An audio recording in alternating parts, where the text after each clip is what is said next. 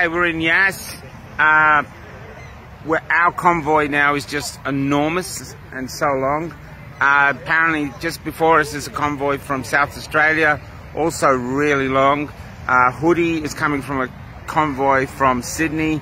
There's one coming down from Queensland, all heading to Canberra. I don't know if any of this is on the mainstream news, but if we're going to make a statement, we can't lose now, because if we take this to Canberra and the government doesn't listen to this, then it's clear that the government does not care about the Australian people or what they think. That's the reality. Okay, so that's it. If they do nothing, if the mainstream media doesn't cover this, this is incredible, then you've got to go, okay, what are we doing? Because these people deserve to be heard. And what's really interesting too, this is what, I don't know if I said this last night about segregation. We don't have segregation. We have something worse than segregation. We're ostracized, lepers. Amazing. And all we have to do to stop it is say no. That's it, just no.